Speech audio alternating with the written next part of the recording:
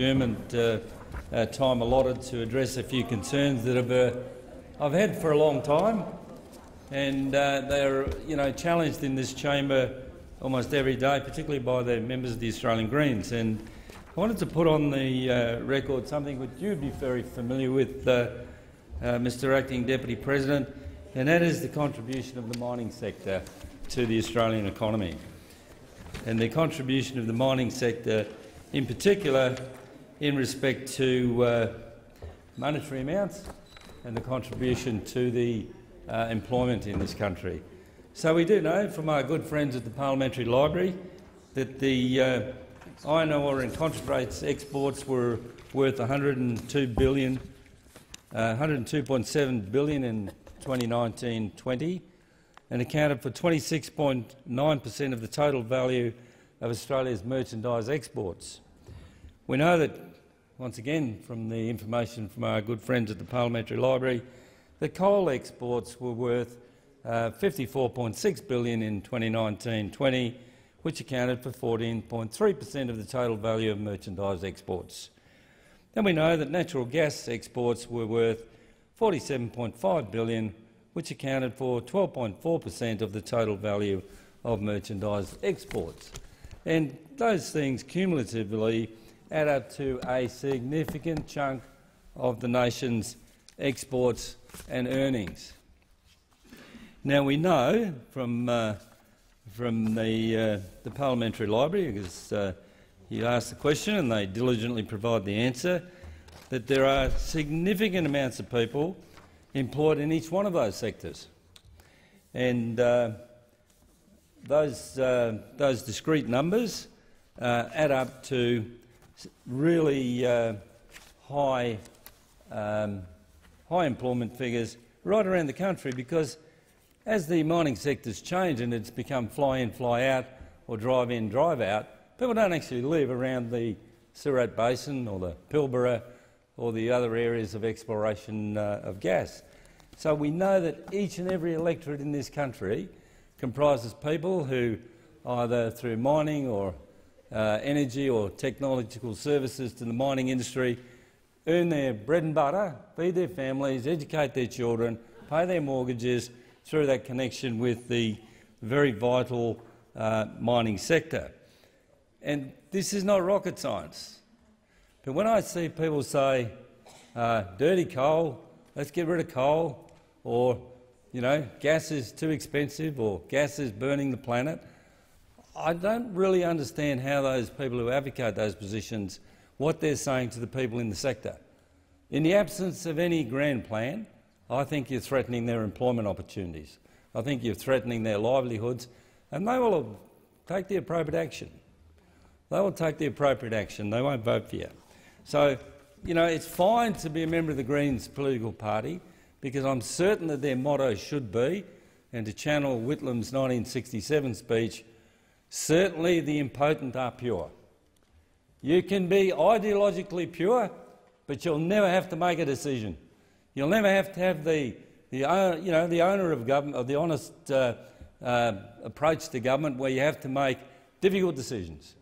You can be in opposition forever, and I condemn them, or actually compliment them for their strident advocacy of never to be in government, because they should never be allowed anywhere near the wheels of government. So certainly their ideologically will continue to make them impotent. But we've got to get to a situation in Australia where it's not adversarial, save the planet, ditch the worker. If the market is what I believe it is, a successful capitalist market will make prudent decisions based on investment, on technology, on what's coming up the pipeline. And look, the argument's fairly clear with ageing power infrastructure that, why would you invest in an ageing power plant powered by coal if you can get away with a switch-on, switch-off gas opportunity, and it's dearer? Well, someone's got to pay for that. We know that with renewable technology, when the wind stops blowing and the sun stops shining, you've got to crank something up quickly. Coal's probably a bit too slow for that. The batteries are not there yet, but gas is. Gas is, turn it on, turn it off. And it's significantly more expensive than coal. So I accept that the market will make decisions like that. But we can't tell people engaged in industries which are vital to Australia's economic prosperity that we don't care about them, that we don't value their contribution. If we do tell people that, then we're never going to get elected. The Labor Party is never going to get elected. We need to have a strategy for the people in the Hunter Valley, the Surat Basin and the Pilbara. Those people don't actually live in those areas, they live all over Australia. And if we're going to be a party which is closer to the Greens than I would like, I want it on the record here tonight that I don't support that. I support climate change. I'm not a denier. But I'm not about throwing out a livelihood which people have worked hard in, fed families in, earned good money in, contributed well to the economy because of some Kyoto Protocol or whatever. This has got to be pragmatically and carefully worked through. And I, for one, can be labelled a heretic on my side. I'm not really fussed about that. But I'm not going to endure in this place notices of motion calling on climate emergencies which threaten the livelihoods of 650,000 Australians involved in mining and mining services in this country. I'm not going to stand by and just let that go through the keeper. I'm going to oppose it. I think you can do a number of things very well in this country, and you can manage your attitude towards climate change, and you can manage your income and your attitude towards mining and mining services, because we've done it for a century or more. No one wants to destroy the environment, no one. But we do have to have an economic prosperity. I think even I agreed with Senator Roberts, if you haven't got an economic system that delivers prosperity, you're not in a position to make any decision. You're usually begging. So we are prosperous, we are smart. The chief scientist is on the ball. He recommends a way forward. Other people are saying, no, it's all got to be one way. Well, it hasn't all got to be one way. Government is really difficult. And for those who want to be ideologically pure, certainly don't go to government. But there is tough decisions in this space that should and can be made. And I, for one, wanted it on the record here that whilst I'm not a climate change denier, I'm certainly not walking away from the mining industry. I think it's delivered very well for this country. It's underpinned the prosperity of regions and states and the entire country. And every time I see one of these notice of motions encouraging us to throw people under a bus, I get pretty angry about that. So I wanted to take that few minutes tonight to do that. And I also want to put on the record that I try and actually drill down. So I know I come from the state with the highest level of renewable energy, solar, wind and the like, solar on the roof. But I also know this, I just built a new house and it's $6,000 I can put a respectable amount of kilowatts on the roof and diminish my bill. But the pensioner in my street hasn't got the $3,000 or $6,000 to do that. And they're paying a higher infrastructure charge. And the government is spending $1 billion a year subsidising solar, which is wonderful. But what about the people who can't afford those panels? What about the people who are paying slightly higher, or not slightly higher, infrastructure charges because they have no option? I've got an app on my phone. My house actually costs $3.50 a day to run. It's brand new. It's brand new. It's insulated. It's well built. It's the latest green U-Butte design, and it costs $3 or $4 a day. There are pensioners in my street who are paying much more than that because their houses are not well built. They're not built for the climate. They're not insulated. And yet we go out and subsidise wealthy people like myself to put solar on the roof. So I drill down into this and I get quite angry at times that, we're all wedded to saving the planet, but there's been to be some pretty obvious gaps in all of this. What are we going to do with the workers in sections that people threaten? Because threatening people will guarantee one reaction: they won't vote for you. So if you're not clear on your strategy forward, I suggest you don't advocate it. And if you have a sway strategy forward, it's got to include a transition plan. And I hear no transition plan. I just say, coal is going to disappear. Well, a lot of crap. It's $47 billion last year, exports. There's 1 million tonnes goes out on trains out of Port Waratah.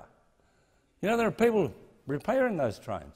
So in the final few seconds, I wanted this on the record because I am pragmatic about this space. Senator Griff. Thank you, Mr Acting Deputy President. Online dating apps have changed how an entire generation meets and how they connect with each other. Dating apps like Tinder and Bumble have become part of young people's lives. They allow them to meet people in their area who share their interests in a way that is convenient, accessible and affordable.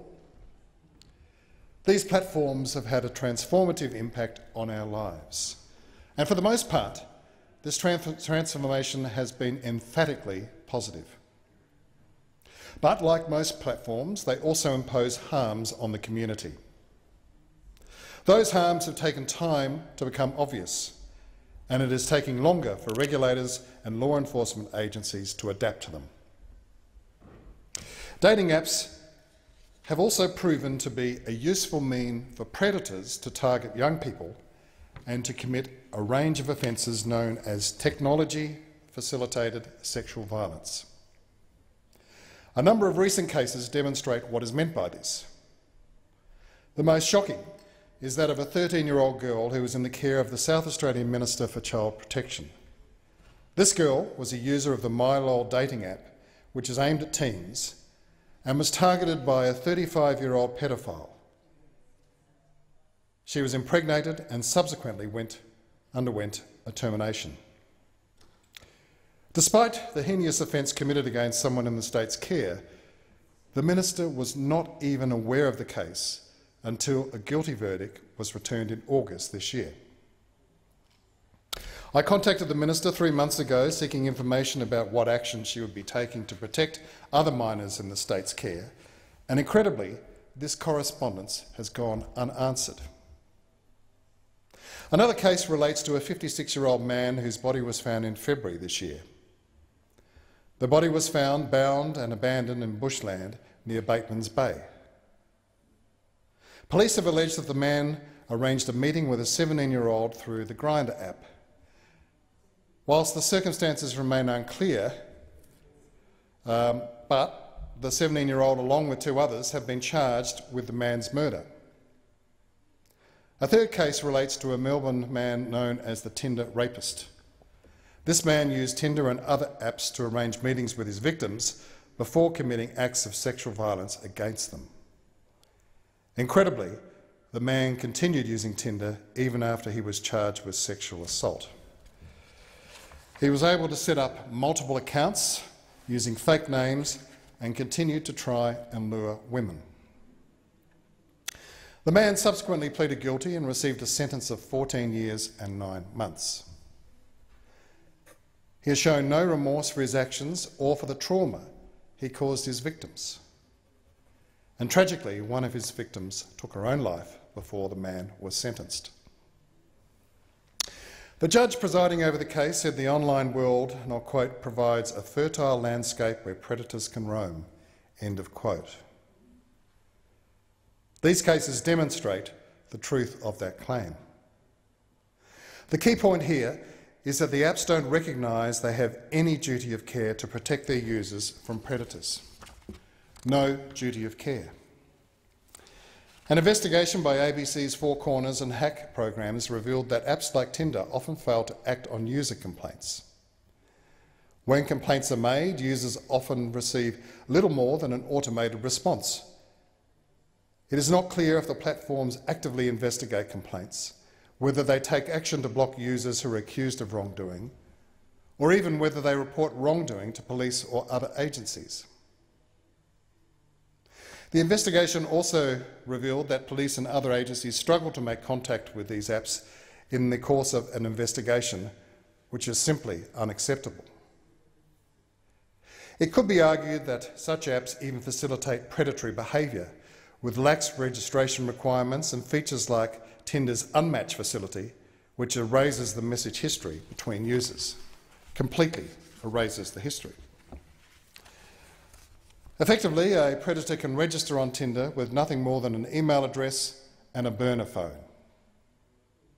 Once they have committed an offence, they can unmatch with the victim, and it becomes virtually impossible for police to trace the offender. In Australia, every business providing financial services is required to comply with Know Your Customer obligations. Platforms like Tinder should be subject to similar obligations so that perpetrators can be easily identified when an offence is committed. Every platform should also offer a simple way for law enforcement agencies to contact them and access information about users, including their message histories. Simply publicising a basic level of cooperation could be enough to deter many predators.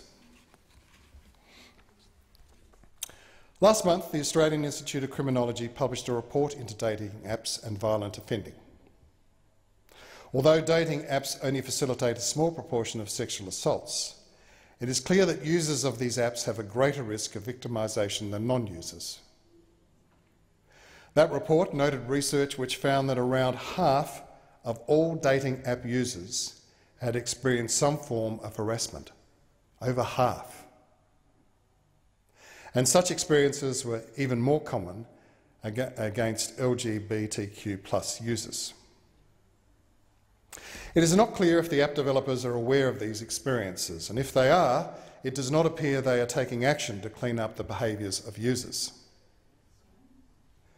Few apps publish safety guidelines or provide users with information about what constitutes an offence and how they can take action when an offence is actually committed. A user's only recourse is to report wrongdoing in the app, and hopefully someone actually sees or acts upon the report. As the law currently stands, there is no legal obligation for these apps to remove or block sexual or violent offenders from using these platforms. The criminal history of users is not screened, and this enables predators and very much needs to change. The businesses which develop and profit from these apps need to be accountable. Their products have facilitated a great number of relationships, friendships and marriages, and developers should rightly feel proud of the good they have achieved. But, and a big but, they should also be held accountable for the harms which they have indirectly facilitated. It is unfortunate the businesses have not been proactive in providing greater protections for their users. It is because of this failure that the government needs to step in and protect the community. A year ago, the Minister for Communications announced the government would legislate a new Online Safety Act that would help to deliver the protections the community expects. The Minister said, and I'll quote, "The internet offers significant economic and social benefits, but these benefits will only be fully realised if Australians can engage confidently and safely in the online world." End of quote. Now, I agree with those comments entirely. As part of the announcement, the government circulated a consultation paper at the end of last year, which included a proposal for basic online safety. Now, these would provide minimum standards for apps and platforms to meet. Although I was unsure whether these expectations would be enough to protect users, I felt it was very much a good start. Incredibly, there has been no action since the consultation closed in February. Admittedly, the pandemic has made it more difficult to consult and develop policy, but it has also forced more people online more of the time. There is even greater need for these protections to be developed and legislated in the current environment. I urge the government to recognise online safety as a matter of urgency and a legislative priority. And I ask the Minister to commit to introducing legislation to this effect in the first sitting of 2021. The Senate stands adjourned and will meet again tomorrow at 12 noon.